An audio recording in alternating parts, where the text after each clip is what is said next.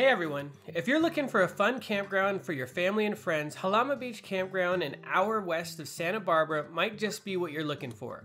Its remote location is a great way to get away from the city and enjoy some extended time at the beach that's got something for everyone.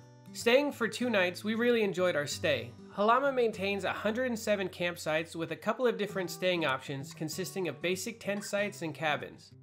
Sites come with a fire pit and picnic table, but hardly any shade, so we recommend bringing pop-top shades and sunblock to protect yourself from the excessive sun.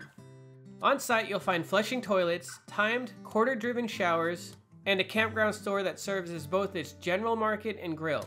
The store is open from 8 to 6:30ish, so you'll want to get whatever you need while it's open.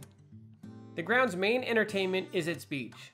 On it, you'll see plenty of families playing in the waves, all forms of boarding, and even some shore fishermen. Our kids were addicted to catching the sand crabs. Finding those little alien-looking crustaceans provided them with hours of fun. And the beach is also a popular spot for surfers, and we were lucky enough to get some front row seats to some exceptional surfers as they took advantage of the waves. The campground also has a playground for kids, a basketball hoop, and a horseshoe pit to throw in. Altogether, Jamala's got plenty of things to do on your stay. We absolutely loved watching the sunset on the bluffs from our campsite.